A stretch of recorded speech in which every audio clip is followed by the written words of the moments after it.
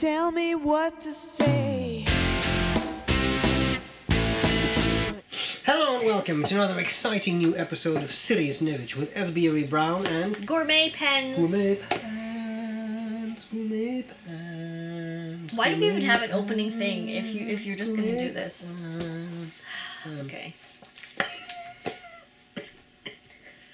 Sorry. Today we'll have a look at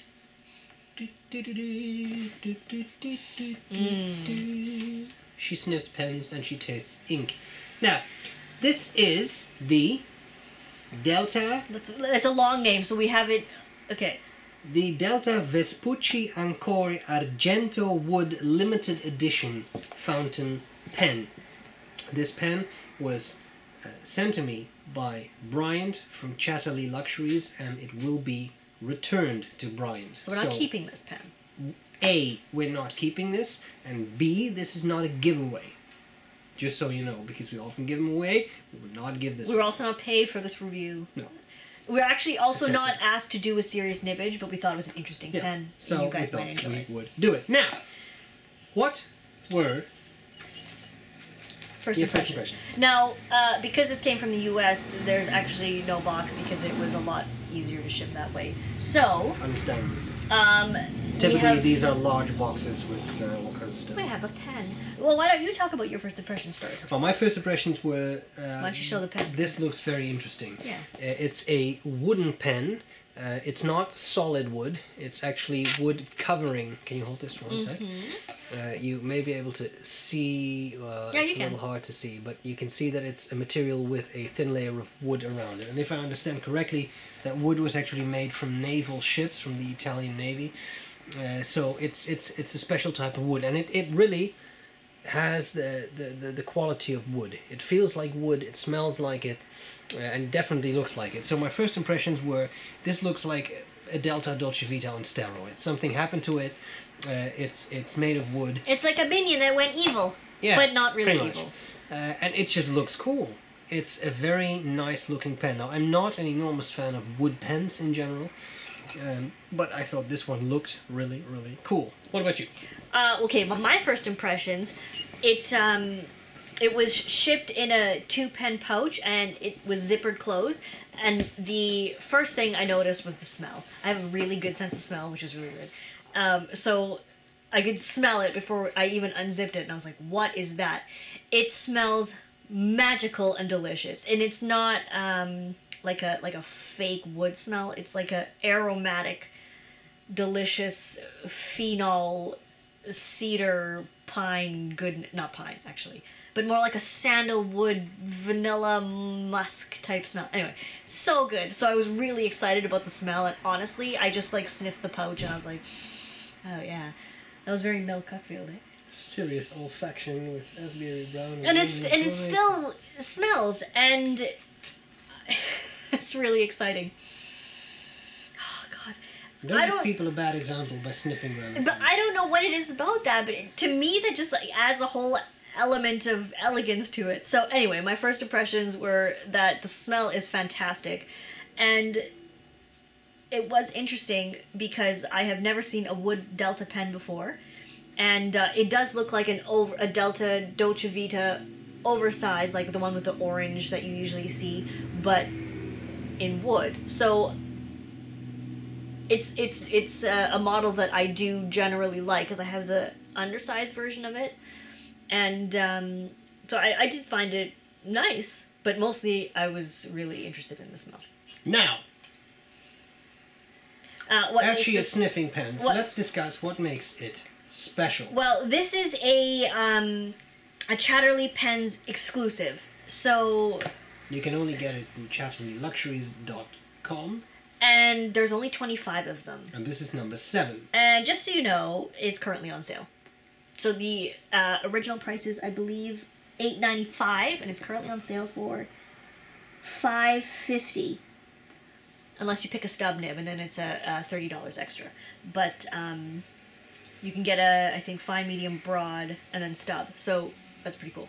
Anyway, I think that's what makes it special. Yeah, I but think you what could makes talk it about special. the I mean, what makes the it finish. special? Definitely. I mean, Chatterley Luxuries. They do a lot of this, right? They have special pens in collaboration with Delta, Visconti, etc.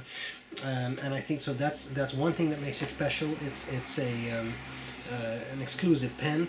Of course, there's only 25 of them. That's really not a lot. This is number 7. So Yes. for those of you who like number 7, this is going back to Chatterley Luxuries. Yeah, and, so if you want to hold the pen that we reviewed, then you can do that. or if you want number 7, you can get that. And I think that what makes this really special is that it's made of wood, and that at least has a wood covering, because you don't see that many wooden pens. So I think all that makes it kind of makes it special. So this is made from the wood of a school vessel that's used for the training of the Italian Navy Academy that was launched in 1931. That's pretty cool. So that is pretty cool. And no, this is not algae. It is it's just part of the wood grain, I guess, just the color of it. Anyway, What was your writing experience like? well, I've been blabbing a lot, so I always blab. So you blab. No, you go ahead, because I just did the wood thing. Okay, you just did the wood thing. I like to talk about This wood. has a medium nib, and the writing experience was interesting because, first of all, it is a huge nib. Yeah, it's really big. Isn't it number 8? It's a number 8, yeah, and it's a quite smooth writer, extremely juicy. And I think as a result of the wetness, it runs itself dry. But not unreasonably. So not like after a paragraph. We flushed it, cleaned it out, and I wrote several pages and then it ran dry. So, Yeah, I mean, do people really write several pages and then... Well, I mean, I don't know. it's very simple. It shouldn't run dry. But Yeah. we don't know. I mean, that's always the issue when you review pens. It could be a specific issue with just this pen and all the rest writes fine. I agree with you, though. It did not run dry. I've definitely had pens that run dry after almost half a page. This one took a lot longer. We did flush it again after that with a little bit of dishwashing detergent, and that did seem to help. I think that made it flow a bit better. Yeah, definitely. And if it was my pen, we would have heat set the feed, because it is an ebonite feed and stuff. But I mean, it's not... It looks like it's well aligned and well set. But what I'm saying is you can fiddle we more would with have it. tuned it, but Yeah. it's not our nib, so we didn't want to change it, of course. No.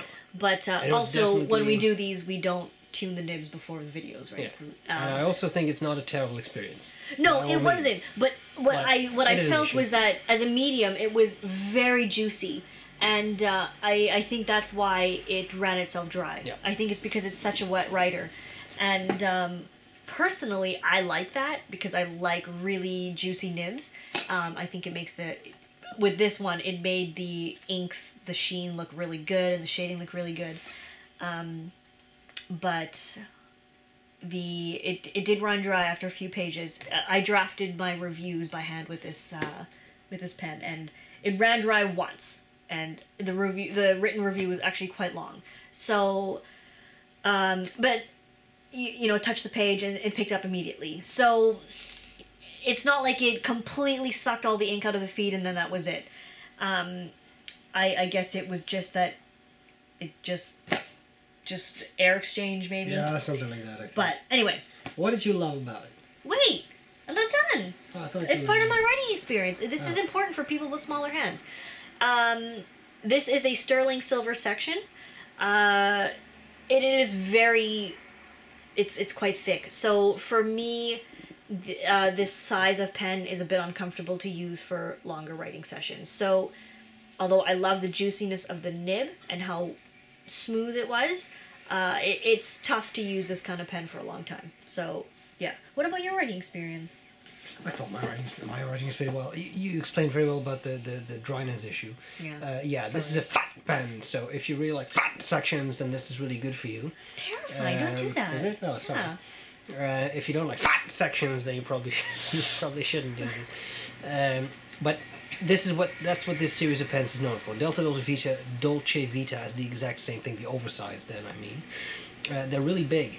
They're big. It's not so much length, but it's girth.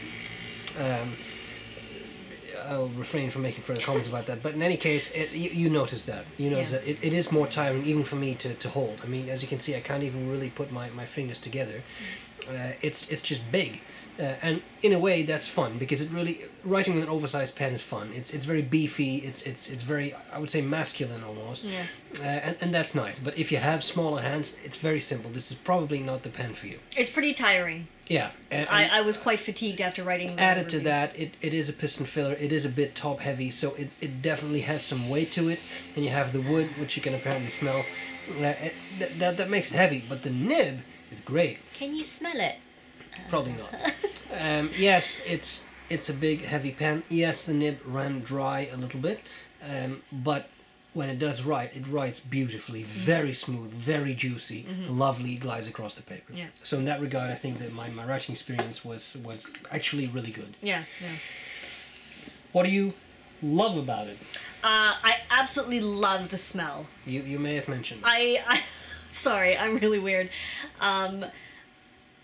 It's such a lovely smell. I think it's not like a perfumey wood smell. It's just like a true wood, and it's just really nice, like an exotic, delicious wood smell. So I really like that. And again, although the nib did run dry on me that one time in the longer writing session, I still enjoy the writing experience of the nib, because, like he said, it is very smooth, it is very juicy. So, and again, I like really wet writing nibs. So I think this with a stub or something would be really fantastic. And I think the stub would possibly regulate the ink better somehow. I don't know. Maybe not. Well, I don't know if their feeds are different. But, I don't know. And I think it's a cool looking pen. So I'm not. I mean, again, like he said, he's not really huge on wood pens. I don't really have a lot of wood pens. I don't think. I think this finish is very attractive because it's kind of like a bamboo look, like with the color and stuff. Yeah. It's kind of a cool color scheme, like the cool wood color with the silver. I like that, but. I also think the engraving on it it's very clean. The engraving is very clean, very sharp. I mean, it's really well defined. I think this engraving looks better on the wood than it does in the resin version of the Dolce Vita. Yeah. So, yeah. Anything you hate? What do you love? Well, pretty much what you said. Very cool looks. In principle, good writing experience. Again, as long as the nib doesn't run dry. Very neat that it's a piston filler, so this is not unlike the Delta Dolce Vita, which is either a converter or eyedropper filled. This is a piston filler. Of course, the nice thing about that is, built-in ink capacity. It's easy to use. Very nice that the section's not wood. That would probably be very comfortable to hold, but if you dip it in the ink, it will stain. So it's very smart to make this silver or metal at least. It's that type of stuff. The eye for detail, I think, is good. The pen is well put together, and indeed, I really like this. The engraving in the wood, very clean, very sharp, very crisp looking. It looks really cool. It's very neat. modern looking. That engraving, and it's just good, well balanced, very nicely made pen. Shall I go on with what I don't like about it? Yeah, absolutely. Well, to be honest, not so much. There was that writing issue where it ran dry, and again, that could be just this pen, could be, I don't know, whatever, wrong ink. I just don't know. And again, after cleaning, it did improve. I like it. I think it's just really well put together. It's clean. The section and the barrel are flush. Yeah. It's well done, well put together. You can post it if really you want big. to. It's really big. But I don't really see anything beyond the writing issue that I really didn't like. Well, yeah, for me there was the writing issue, and yeah, it runs dry, and I wanted to tell you about that. It ran dry. I wanted to tell you about that, just for like full disclosure. It is important. I think one small issue for me is that there's no ink window. Yeah, that's a good point. And it's such a heavy pen, you can't even gauge how much ink is in there by weight or anything. So yeah, that's a good point. You can't really guess. But yeah, other than that, at its full price, it's fairly expensive, but I think at the sale price, it's more within the range that I would consider looking at it. Well, that goes into would you buy it, so go ahead. Oh yeah, sorry. Would you buy it? Okay, so full price was $8.95 US, and the sale price is $5.80 or $5.50. Sorry. To be honest, this is not a pen I would have, if I walked past it in a store, I would look at. And it's not because it's ugly. It's just because it's not the kind of pen that generally attracts me. So this is another reason that reviewing pens is fun, right? Because you get to look at pens you never would really look at. At the sale price, I would consider it, but not with a medium, because to me the medium is just a plain medium. I've used the Delta Broad, and it's kind of stubby, which I really like, and I'm itching to try their actual stub, so I would probably go with a Broad or a stub. Would I buy this particular model, though? For me, no, and the reason is because it's too big. It's just uncomfortable for me, so the use I would get out of it would not make up for the cost of it for me. That makes sense. Although it smells so good. I will not buy it either, and that has nothing to do with poor performance or anything. That just has to do with the fact that I'm not a big fan of wooden pens. It's definitely well put together, it's well made, and yes, it's an expensive pen, but there's only 25 of them. It has the wood covering, which is something that requires a lot of skill to do. Because it's basically a pen body with a thin layer of wood sort of veneer around it. And you will pay for that. It's that simple. It's also, I'm fairly certain that all of these highlights were actually silver. Yes, they are. Yeah, so I mean, that adds to the cost as well.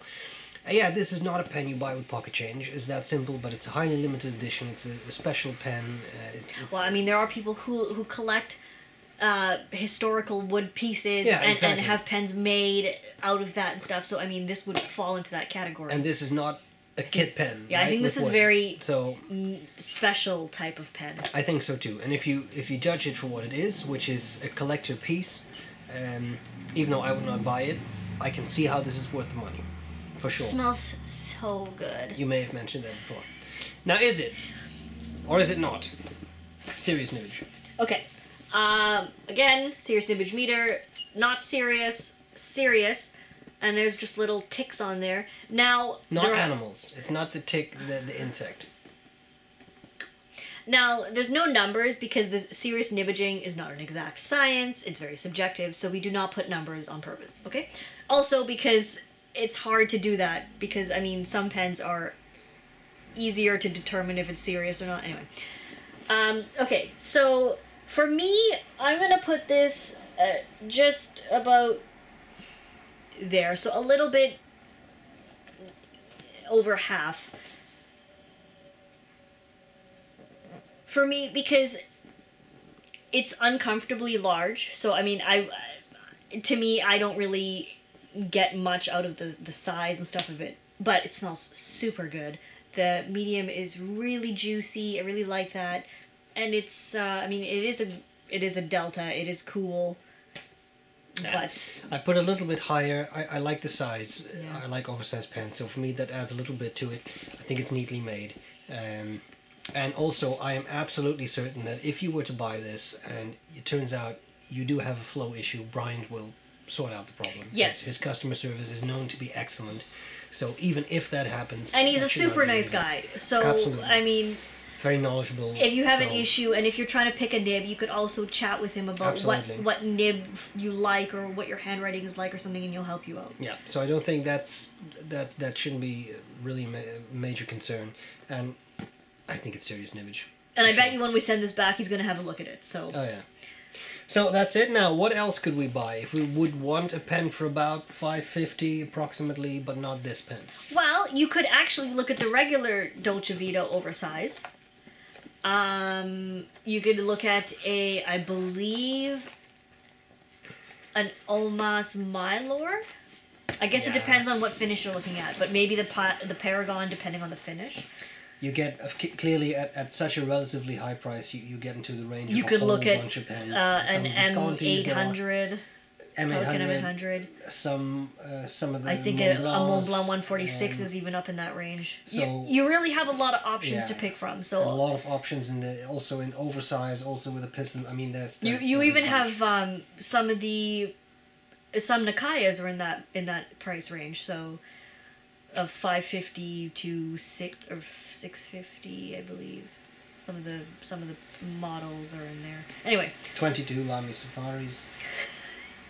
It's an option. How many Ahabs can you get with that? A lot. So, yeah. You have a lot of options at this price. That's about it. That's it. So we hope this was useful. Bryant, thanks a lot for lending us the pen. We'll send it back to you straight away. As soon as I'm done sniffing it. I probably sniffed all the smell out of it. Yeah, it's pretty much... Anyway. Guys, we hope this was useful. And we'll gladly see you later. Yeah. Bye-bye. Bye.